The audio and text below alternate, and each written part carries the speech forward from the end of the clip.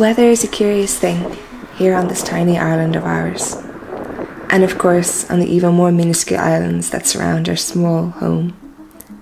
Looking at a map, the placement of many of these offshore rocks remind me of the careless flick of water drops on a page.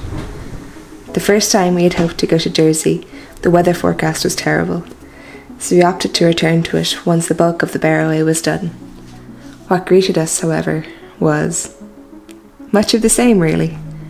Winds howled, rain gently but incredibly persisted, rolling over and into us. The clouds hung low, like dark pregnant whales resting after the deep Atlantic waters. Dursey Island is 6.5 kilometres long and 1.5 kilometres wide. It is separated from the mainland by a fast-flowing and dangerous waterway known as Dursey Sound, which while we were there buffeted us with the muffled cries of seagulls and whipped away voices as fast as you could hear them. Currently, what makes this island so unique is the fact that it is accessible by Ireland's only cable car. Originally opened in 1969, the Dursey Island cable car remains, to this day, the most used means of transport across to the island. Even more unusual, it is the only cable car that traverses open seawater in all of Europe.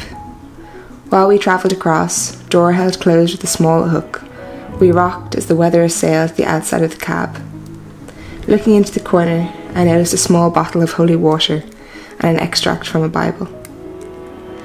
This island has a fascinating history, with connections to the O'Sullivan Beara family, whose history has become so famous that it inspired the creation of a 500-kilometre walking route across Ireland. Their castle, that once stood on this island in 1602, was destroyed in the 9 Years' War with the British. While we were there, we wandered almost blindly, silhouettes starting to disappear mere feet away from you. Something we've come to believe is that weather in Ireland seems to be as much a part of the landscape as a force that is shaping it. Boots squelching, socks soaking, rain running off your hood and straight down your face. It's not always a joy, but it certainly builds character. And sometimes, it just feels like the right way to experience that place. You'll never know that amazing feeling of relief and the breath stolen from your chest, as when the clouds part after a lifetime of rain and everything in front of you just glows.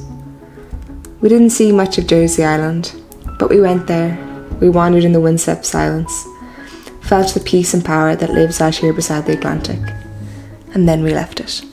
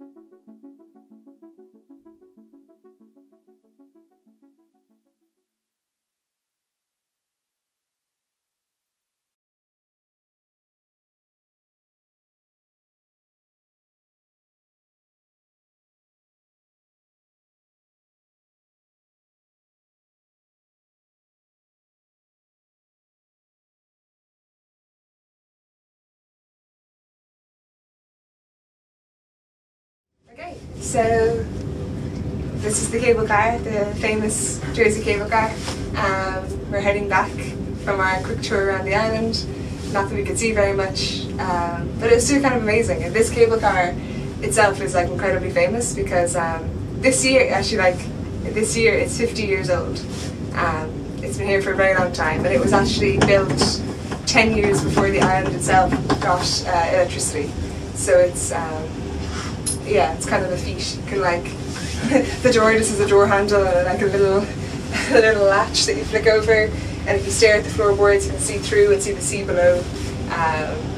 It's an experience. It's really cool. Yeah, that's it. That's our Dursey adventure.